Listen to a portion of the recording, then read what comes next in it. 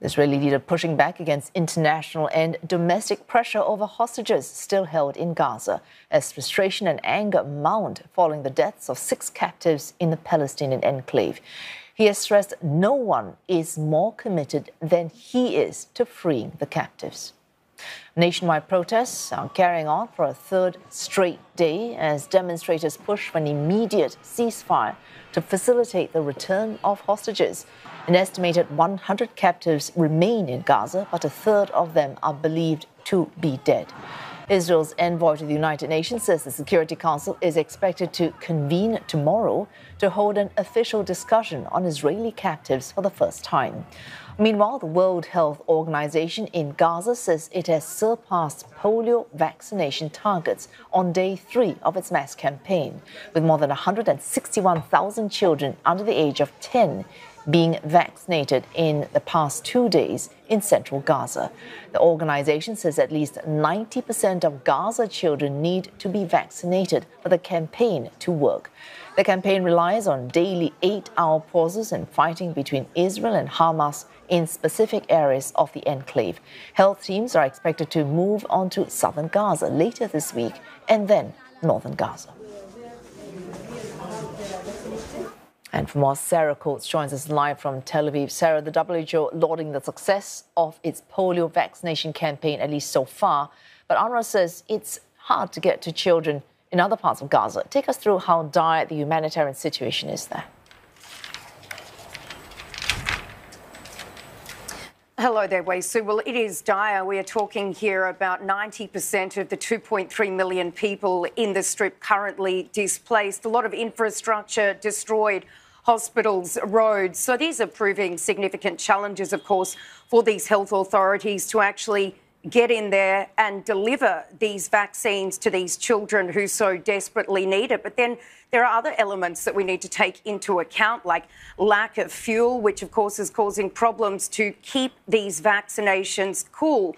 And then what is needed actually are 2 doses 1 month apart. And with these people just constantly being moved around, this also poses yet another challenge. So certainly this is of major concern to health authorities on the ground. We're talking here some 640,000 children 10 and under who actually need to get this vaccine after polio was found in the Gaza Strip for the first time in 25 years. Wei Su.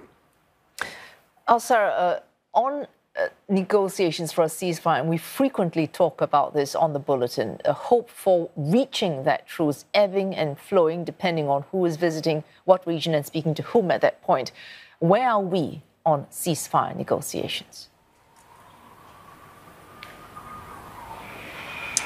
Really doesn't seem as though these talks are going anywhere at all, Wei Su. We heard this from the US President Joe Biden just yesterday. He said to reporters that he doesn't think that the Israeli Prime Minister Benjamin Netanyahu is doing enough to reach a ceasefire and hostage agreement with Hamas in Gaza. And right now we're hearing from a number of US officials that Biden is preparing a take-it-or-leave-it deal. And if this is not taken by the Israeli Prime Minister, by Hamas, then this could potentially spell the end of the US's involvement in these negotiations. And we also need to take into account what we did hear from Benjamin Netanyahu during that press conference last night, extremely defiant, really doubling down on his demand for IDF forces to remain in the Philadelphia corridor. That is, of course, that very narrow strip of land, that buffer zone that separates Gaza and Egypt. He says that despite the pressure that he's facing, that is nothing compared to what Israel will face if military forces do pull out of that corridor.